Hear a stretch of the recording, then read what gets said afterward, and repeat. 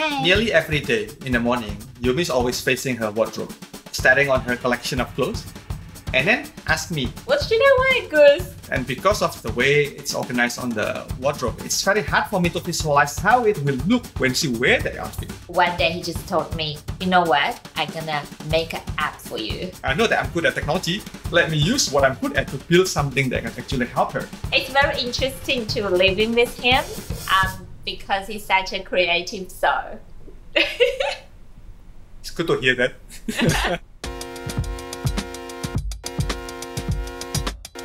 I live with Yumi and Dexter, our 2 years and 3 months old son. And also 3 of our parents live with us at the moment. My parents came from Indonesia and Yumi's parents came from China. And they got stuck here because of the coronavirus, but it's actually working quite well. FAE stands for Fashion AI. As the name implies, it is an AI technology which can help Yumi to make decision of what outfit to wear today. It's a difficult question. I'm studying fashion and textile merchandising. That's why I have my standard of the clothes I have to wear every day. If you want to recommend somebody an outfit to wear, you need to know what clothes that actually she likes the most, right? And what clothes she wear on certain weather condition, right? And you also want to give a recommendation based on the variety, not clothes that she wear already yesterday and the days before. So in order to do this, you need to actually be able to see what has been she wearing.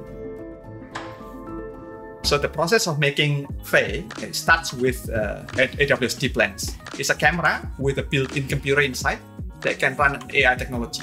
I built the object detection model using Amazon SageMaker.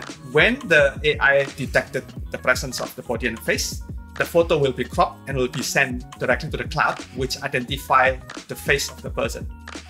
If the face is Yumi, the photo will be recorded in the fashion diary, together with the current temperature and the weather condition today.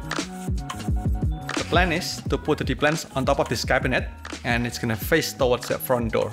This is the door Yumi need to go through in order to meet her friends or to go to work. Once I have the AWS DeepLens installed and enabled, my next job is to calibrate the viewing angle. And to test whether it's really working, I'm gonna walk towards the front door and stand there, and to see if I can see this blue and orange box.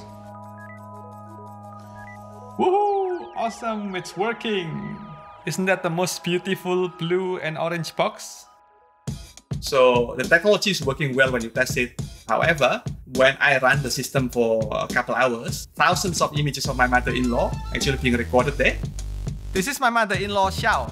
This is the best dumpling in the world in the making. It's super crunchy on the outside and just melt right inside your mouth. The place that she makes the dumpling is the kitchen bench just right next to the front door. And it's in the view of where the DeepLens is. So I just simply set up a bounding box zone. I call it a mother-in-law detection zone. So I got rid of my mother-in-law. Not physically, but digitally, just to clarify, right? The long-term plan for this project is there will be a system that identifies the unique clothes. So if I open the app, there's a date, then there's a weather on that day. And once I have this clothes catalog, the next plan is to combine it with the fashion diary data. What item in the catalog that she wore on certain days and what weather condition, to be able to build a recommendation system. My hope is one day she can even ask FAE, hey FAE, recommend me a clothes to wear today. And FAE will just show the photo. FAE makes my life much easier. I can ask Gus's opinion at night time. Gus, does it look good? Does this one look good, right? So the conversation is still there, right? But I have a visual reference. This is better. This is better. And actually have a good taste, I have to say. Oh, okay, I'm improving. Yes.